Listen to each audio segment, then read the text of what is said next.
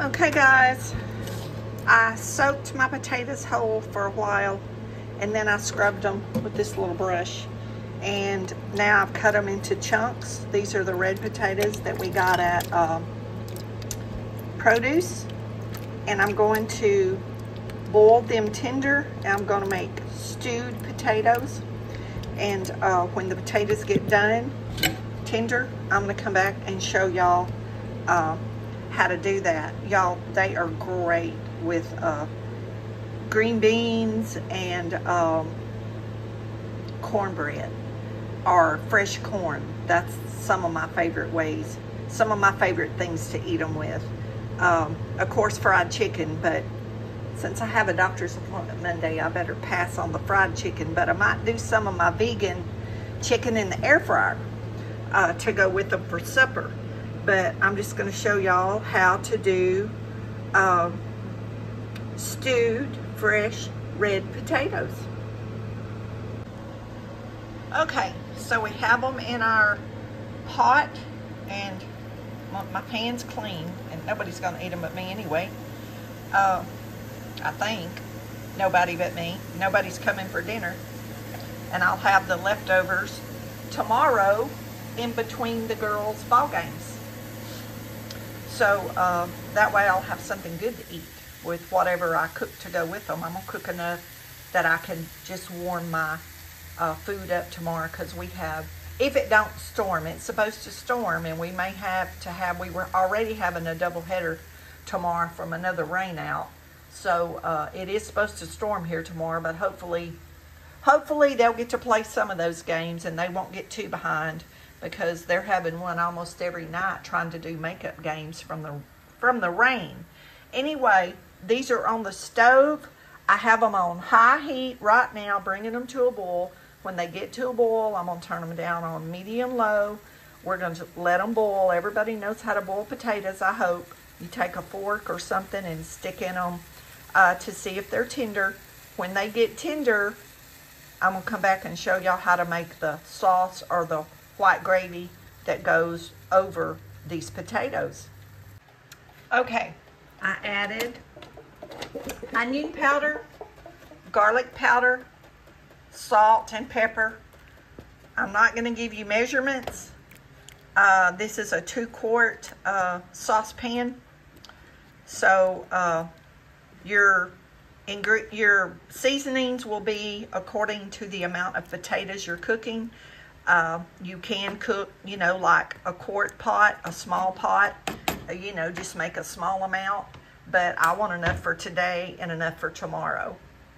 So it's going to depend, the seasoning is going to depend on the amount of potatoes. But you can add any seasoning that you like in potatoes. Season it to your taste. If you just want salt and pepper, or if you just want salt, that's great. Just whatever seasoning you want or your family likes. Okay guys, our potatoes are tender. I have a few spoons of flour. You can also use cornstarch. I'm going to start stirring in milk. This is boxed milk from the food pantry. Actually, I just emptied a box making some cornbread and stuff. I got some cornbread in the oven. You'll probably hear the timer. Whoops. Sorry, I didn't know I blocked the view. So we're just going to make a slurry. And this is going to be to thicken our potato broth where our potatoes have boiled. And I wish you could smell my house, because it is smelling really, really good. I've got some fresh tea brewing.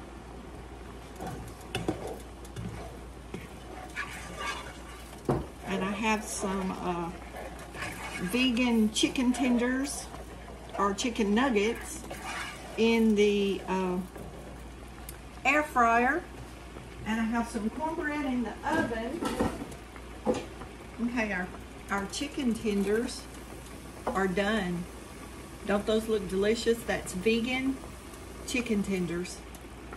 Okay, we got those ready. So we're going to stir in our slurry, because we don't want it lumpy, but we want our broth to get thick. Alexa, stop the timer. That's my timer for my cornbread. So we're gonna let that simmer for a minute, and that's gonna get thicken that potato broth up.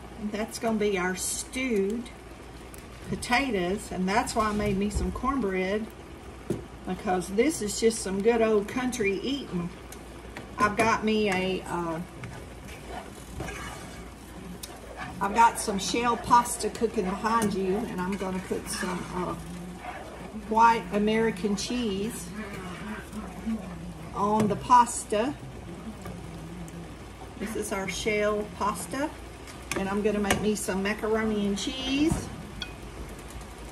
And let's see if we can get our cornbread out of the oven.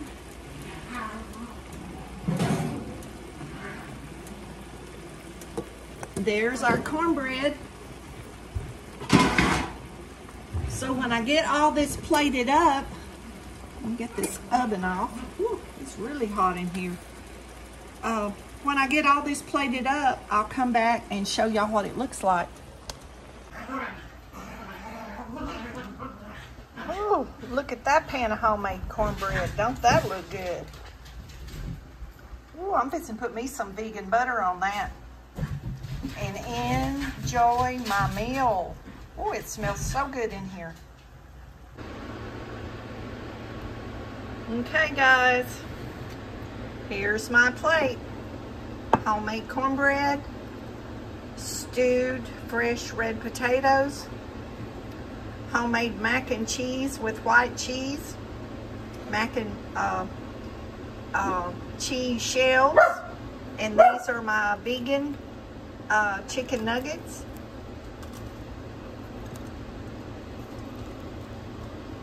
My vegan chicken, as y'all can see, it looks like chicken and it tastes like chicken, and it has a crispy, those are done in the air fryer. So, no green vegetables. I will drink some in a shake. When I don't eat them, I'll drink them. But this is gonna be my meal, because I've been eating greens for every meal for something.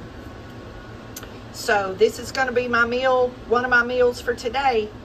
So I thank God for the food bank, because that's where most of my food comes from, and out of my garden. So I thank the Lord for that. Y'all be blessed. Know you're loved. Jesus loves you more. And get in the kitchen and cook you a good meal, because you're worth it. Yes, I made a mess and I have dishes to do. I'm worth it. My health is worth it.